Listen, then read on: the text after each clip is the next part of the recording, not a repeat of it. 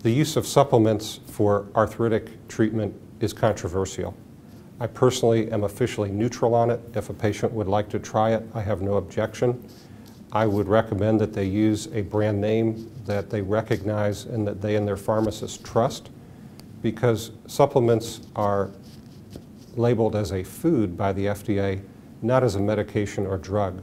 So there's no quality control or no guarantee that what is in the bottle is what's on the label. So if you want to try it, such as glucosamine chondroitin, that's fine.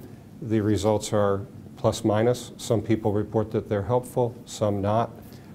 Most orthopedic surgeons don't disapprove or approve, but are neutral on it. So the answer is, if you wish to try them, try them. It might take a few months to see any effect. If you've not had relief after 2 to 3 months, it's probably not going to be effective for you.